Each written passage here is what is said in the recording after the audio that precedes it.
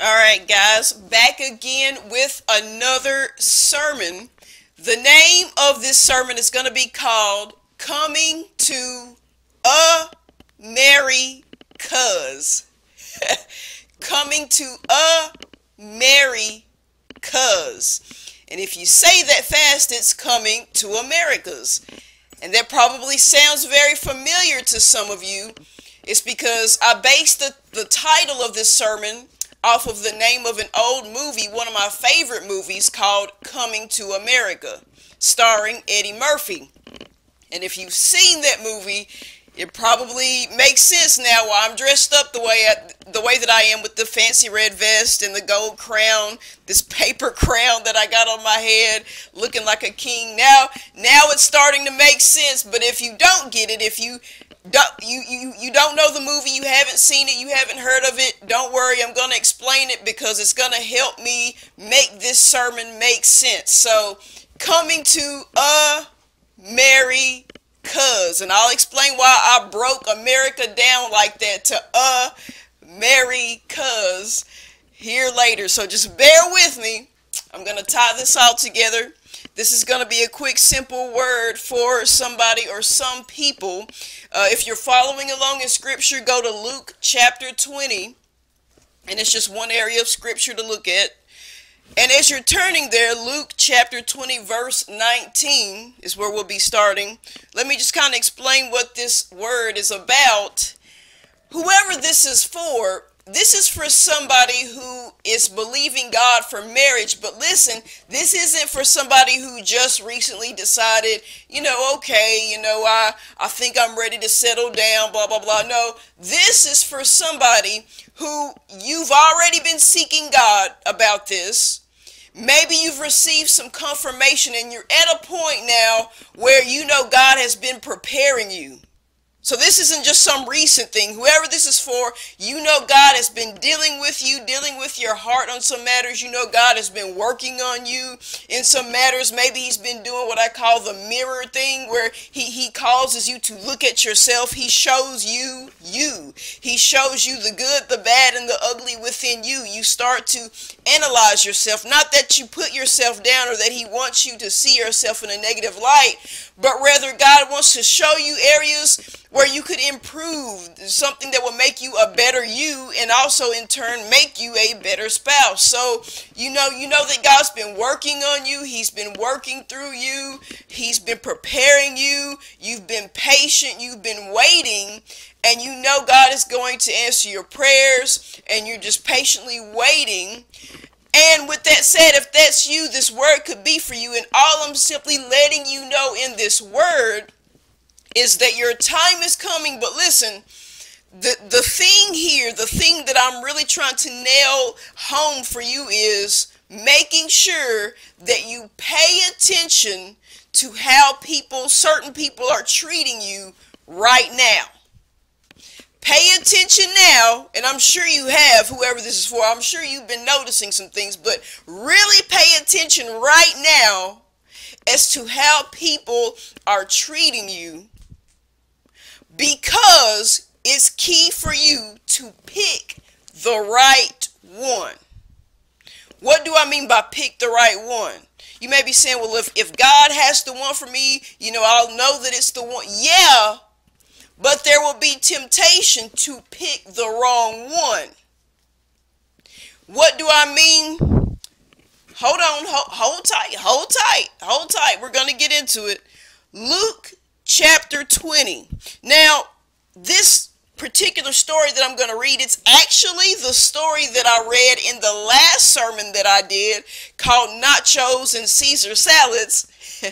But I'm reading it from a different text, a different book, because in the Gospels, Matthew, Mark, Luke, and John, sometimes they share some of the same stories, but sometimes they may, add or leave in or not have certain details as it would in a different book. So just to mix it up, same story, but instead of reading it from Matthew like I did last sermon, I'll read it from Luke, just mixing it up a bit. So Luke chapter 20, starting at verse 19, it says, "And the chief priests and the scribes the same hour sought to lay hands on him, And they feared the people, for they perceived that he had spoken this parable against them. And they watched him, and sent forth spies, which should feign themselves just men, that they may take hold of his word, so that they might deliver him unto the power and authority of the governor. And they asked him, saying, Master, we know that thou sayest and teachest rightly, neither accept thou the person of any, but teachest the way of God truly. Is it lawful for us to give tribute unto Caesar, or no? But he perceived their craftiness, and said unto them, Why tempt ye me?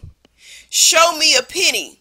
Whose image and superscription hath it? They answered and said, Caesar's. And he said unto them, Render therefore unto Caesar the things which be Caesar's, and unto God the things which be God's. And they could not take hold of his words before the people, and they marveled at his answer and held their peace. We know that there were people who were always badgering Jesus, questioning him, trying to get under his skin, press his buttons, cause him to get out of character. So they had issues with Jesus. They had issues with what he taught. They had issues with his inclusiveness. He wanted the whosoevers, as I say, those who were willing to receive Jesus as their Lord and Savior, but those who were willing to believe on God and be grafted in, so to speak, with the Jews. They didn't have to become Jews, but they would become grafted in with them. The Gentiles and the Jews coming together to all serve the one true living God. And there were people that just didn't like what Jesus taught. They thought that they were just above certain other people because of being born a Jew, or being born into a certain race, or into a certain background, into a certain family. They had it all. They thought they had it all figured out. They thought they had God in a box, in a nutshell, and that they basically had a monopoly on God and on heaven. They just knew who was gonna have favor with God and who wouldn't. And Jesus comes on the scene, and he's saying, no, that's not how it is. God is gonna open his arms up to any and everybody that will receive him, and I am the way to the Father. But there were people that were just struggling with what he had to say. They were struggling with the truth, and so they were always questioning Jesus, always trying to get him to say something incorrect, try to get him to slip up in his words, try to get him to contradict himself, always messing with him. And in this particular story, we see that people come up, they're questioning Jesus, and they're saying, okay, is it lawful to give tribute to Caesar? Should we pay taxes to this ruler? And Jesus gets smart. He says, hey, get some money, show me some money. And so they present some money to him, and he says, whose image, whose face is on this money? Whose title, superscription is on this money? What does it say? Who's on it? And they say, Caesar. And he says, hey, if this is Caesar stuff, this is his. It's his image on it. It's his title. This is what's due unto him. Give him what's due to him, and give God what's due unto him. In other words, whatever belongs to someone, it's theirs. Just give it to them. Don't withhold it. I don't want what Caesar's. I know that's what you're trying to do, is trying to make me say that it all belongs to me. But at the end of the day, I'm not jealous of Caesar. I'm not jealous of how much y'all love and adore him and stand up for him, even though he ain't around, even though he's just getting y'all's money. And I'm here actually trying to help you. You know, I'm trying to help you with more than just earthly material and money and possessions. I'm trying to help you see a bigger picture. I'm trying to help you into the kingdom of God. But since y'all want to show on the sly how much y'all appreciate him and love him and respect him more than you do me, I want you to know I'm not jealous. I'm not concerned about y'all's love for him. All I need y'all to know is whatever is his, but whatever belongs to the Lord is the Lord's. And I know who I am and what belongs to me. I ain't jealous of no man's image on money. So I emphasized that last message the whole part of where he's saying, render unto Caesar the things which be his, but whatever is God's is God's. But in this sermon, what I want to emphasize is the part where he's talking about what's on that money, the face, the image, the superscription. And the reason why is this: when I did last sermon, as I was getting ready for it, even though I knew what that sermon needed to be about, something stood out to me, and I knew that it needed to be another sermon. And it's this part about the money. And what came to me about this money was the movie Coming to America. And let me explain it real quick for those who may not be too familiar, but if you do know it, let me jog your memory real quick. So Eddie Murphy, the comedian Eddie Murphy, he's playing in this movie, and he's playing an African prince. So here he is, he's in Africa, and he's living the life, what seems to be the life. But he knows he's missing something. He's lacking true love in his life. Now his parents, they believe that he should be getting married. They believe that he's at a point in his life where he should be finding his queen. And so they set up these events where they bring these women in to come, and they get to meet the prince. But the prince just isn't satisfied, because he knows that a lot of these women are putting on a show for him and pretending to be somebody that they're not, all because of the fact that he's a prince and he's famous and he has money and he's got some power, and he's really going to have some power when he becomes king.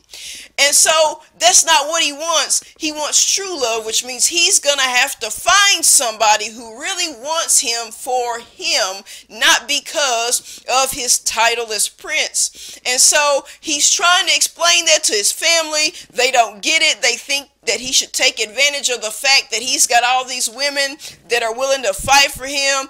His homies are like, hey, look at these fine women, get you a good looking woman. So what if, so what if, she really does or really doesn't love you? You can have anybody you want. Get somebody that nobody else can have. But that's not the mindset that the prince has. So the prince sits down with his closest buddy, his servant, and he's talking to him. And he's telling them, hey, listen, I got to find true love, but in order for me to do this, I got to get out of here. I got to get to somewhere where people don't know me, where it's like I'm starting from scratch and I can just blend in with others and get to know people and let people really get to know me for who I am, not knowing that I'm a prince, so that I can find the one. So what they end up doing is they decide to leave Africa and come to America. They get here to America and they start dressing like everybody else instead of dressing like royalty. They dress like everybody else. They get this run-down, cheap apartment. They start working at McDonald's. I think they call it something else in the movie, but it's basically McDonald's is what it is. So he's working at this fast food restaurant. I mean, he's just living a simple, basic life, just acting like he's not a prince. And he's nice to everybody, and he's smiling, and he's just cheesing, and people don't know why he's so happy. But if you were a prince, you'd be happy too. I guess you'd be smiling all the time too. But anyway, so he's working. And eventually he meets this woman that he's very attracted to, he's very interested in, he's wanting to get to know her. So over time, she finally opens up to him. They start spending time together. And it's funny because throughout the movie, you see how people treat him different ways. There are people that are rude towards the prince because they don't know he's a prince. But he's not mean back to them. He could stand up and be like, well, I'm a prince over in Africa, so you ain't gonna treat me like that. But he's not like that, but people treat him different ways, So anyway, he's spending time with this woman that he likes, and eventually she invites him over to get to know her dad, and this, that, and the other. Well, the woman's dad doesn't really care for the guy. Now again, he doesn't know that this guy's a prince, but the woman's dad, he's just like, you should be marrying somebody, and it shouldn't be him. And so this plays out for a while. Well, the woman's dad ends up coming across some lost money. He picks up this money. It's African money, and he sees that his daughter's, the guy that his daughter is dating, his face, his image is on the money, and his title is on the money. And so now you see what I mean when I say that part stood out to me, the part about the image, the face being on the money and the superscription being on the money. It made me think of this part of the movie where the woman's dad sees this guy's face on this money, his name on this money, and all of a sudden he's thinking to himself, wait a minute, this guy that my daughter is dating, this guy isn't just some random dude. He's pretending to be some random guy, but this guy is a prince. This guy is royalty. This guy is rich. This guy is a somebody from Africa. He's not just the average Joe. All of a sudden, when he sees this money and finds, all of a sudden, now he wants to be nice. Now he wants him to come over for dinner and hang out. Now he wants his daughter to date him. Now he wants his daughter to consider marrying this guy. All of a sudden, he just flips the script. All of a sudden, you know, now he just thinks he's the best thing for his daughter. And the daughter can't understand why at first, why he has this sudden change of heart. But when she finds out why, she's upset with her dad. Like, really? You know, you didn't want to see him for who he was. You didn't want to check out his heart. You just saw his money. You didn't want to look at the heart, but you saw the money with his face on it. And so now all of a sudden, you know, now you're interested in him. Now you really want to get to know him. Now you want to give him a fair chance. Now you want me to marry him. You know, and so, but that's what came to my mind. And I felt like I needed to share this for somebody.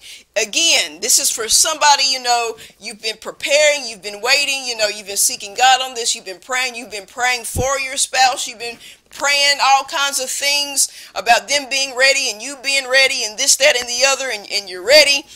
Listen, whoever this is for, I'm just letting you know to pay attention. Pay attention.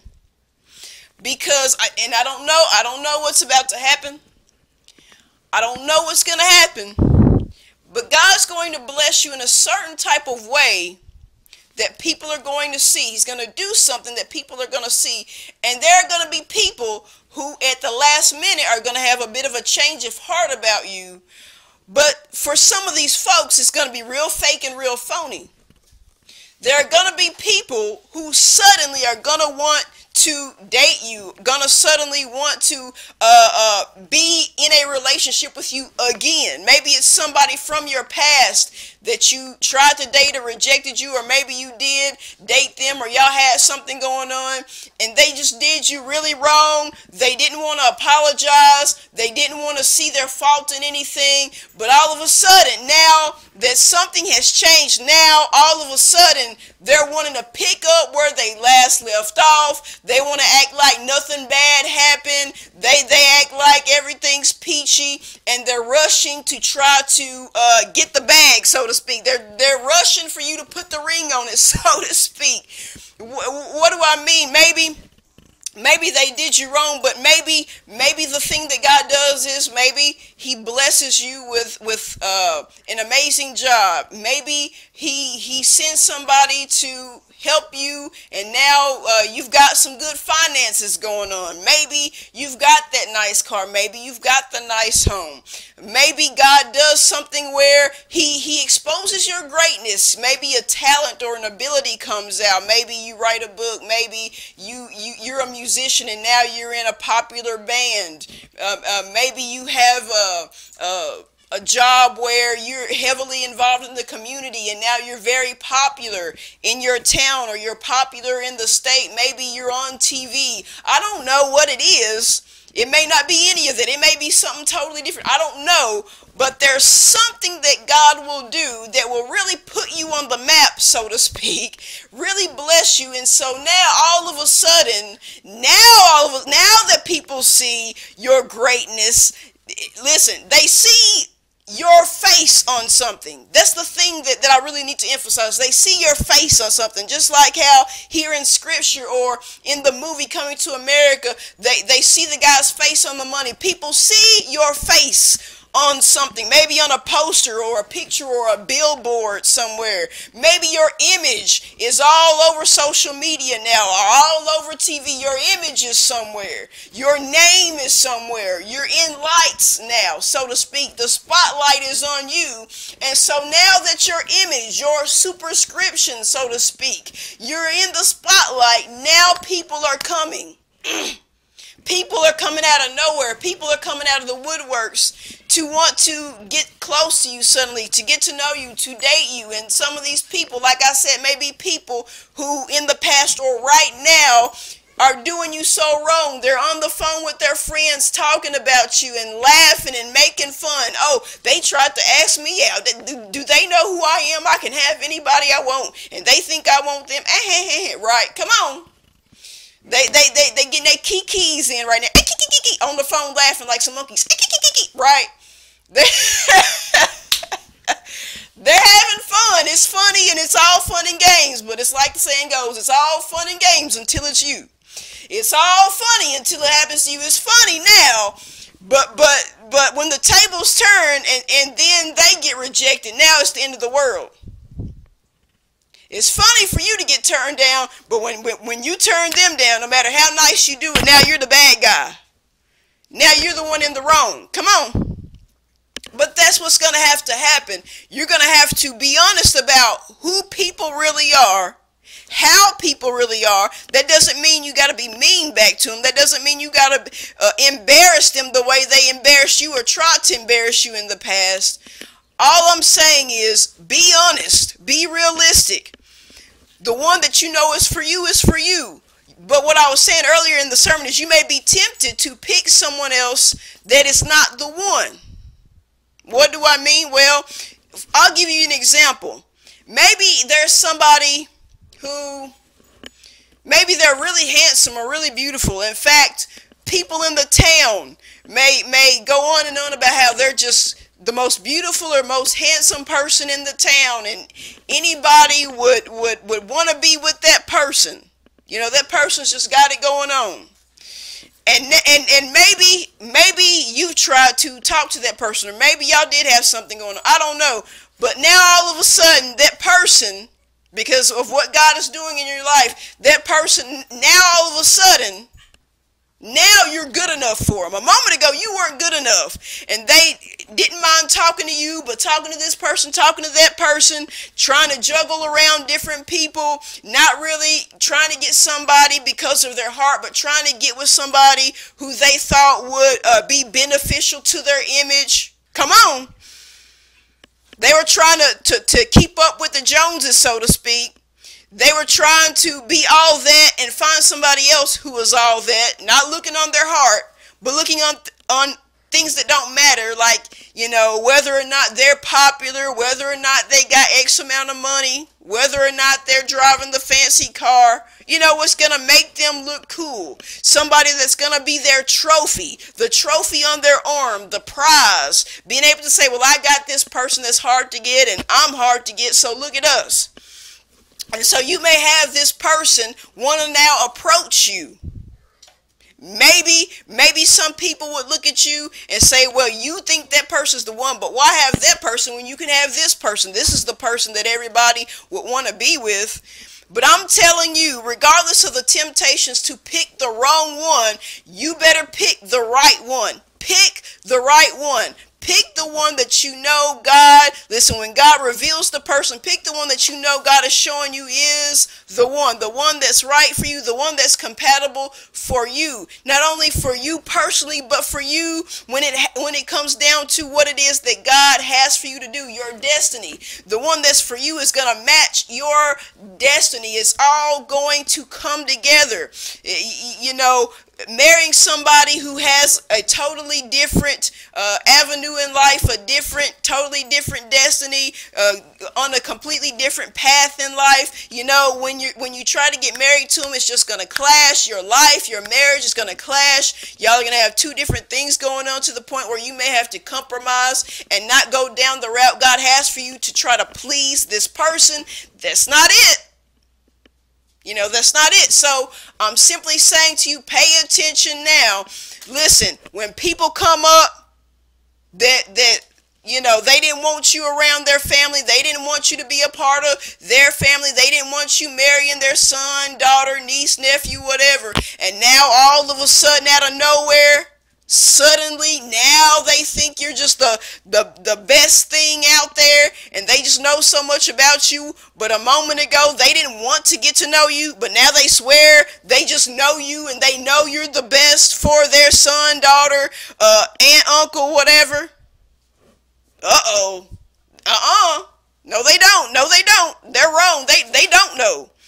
And no, actually, they're right. You would be great for them, but they're not the one.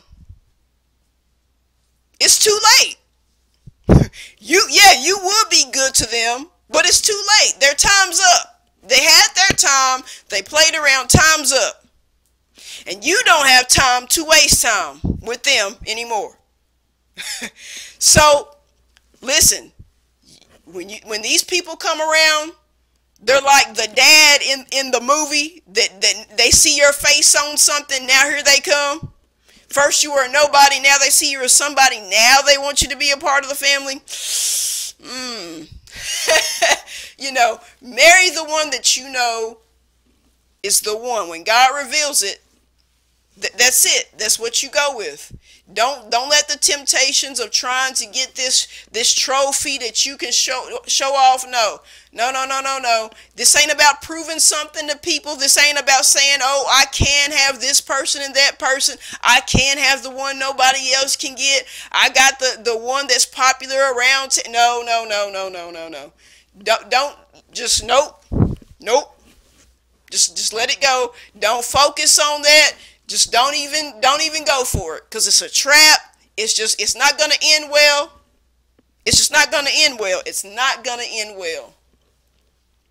That marriage is not going to end well. Probably end in divorce, but it's not going to end well. So with that said, that's really it. That's really it, guys. Just wanted to nail that in the coffin, nip that in the bud. So I'll pray us out here. Heavenly Father, I thank you for another time to minister another word.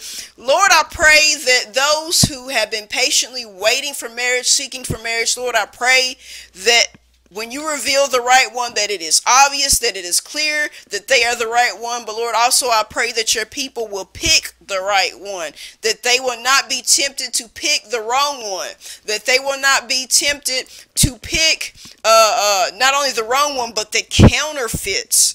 Lord, I pray that people would not pick someone for things that don't matter, that they don't try to pick the trophy, that they don't try to pick what would be the prize in everyone else's eyes. But Lord, I pray, Lord, that your people would have wisdom, that they would have discernment, Lord, that they would use the good common sense that you gave them, and Lord, that they would do what they know is best.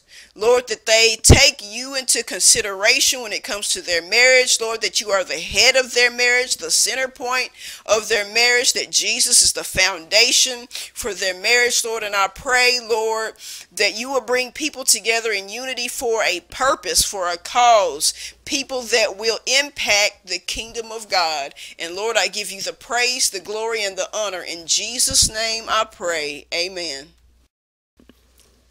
Oh, and one more thing. I forgot to explain the title. Coming to A Merry Cuz. A Merry Cuz. The reason why I named it that is this right here, and it's kind of funny.